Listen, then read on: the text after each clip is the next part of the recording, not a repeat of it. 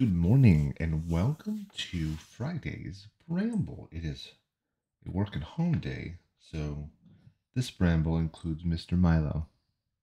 I do this every day to hold myself accountable, doing something for growth and improvement. This is where I do my vernal and I practice talking to the camera and delivering a concise message concisely. Let's get into it. Today I am grateful for Milo.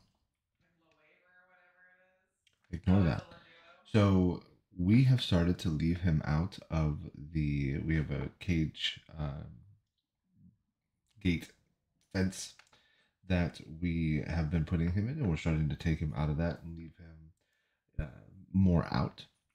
And he's picking things up very quickly. He's been a wonder to have for the first couple of weeks that we've had him.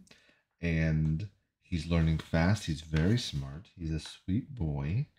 And it's been a lot of fun with I guess, yeah, learning what the dog needs to learn again, because we've had puppies before, but also watching him learn.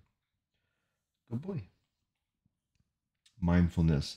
Good night's sleep last night. I feel good. It rained, so that rain with the sleep has always been kind of this, I'm gonna get it. I'm gonna sleep well and I'm gonna sleep hard.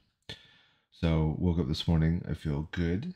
I have my list of to-dos. I have a bunch of assessments to do for my team, and I'm excited to check those boxes today and get those completed, as well as my own personal one that I have to complete as well.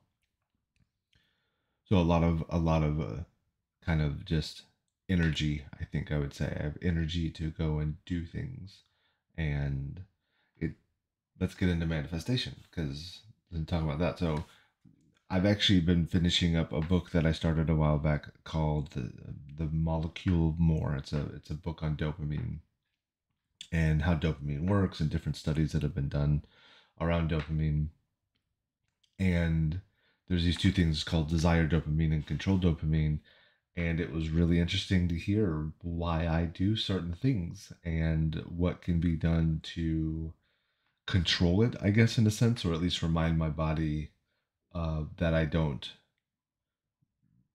need, right? Need versus want, and trying to make my brain control my brain in a sense. I use a different part of my brain. They call it H&M neurotransmitters, and finding ways to activate that and understand that that's what I need to be doing for today, but the dopamine is good for tomorrow, and finding the balance between the two.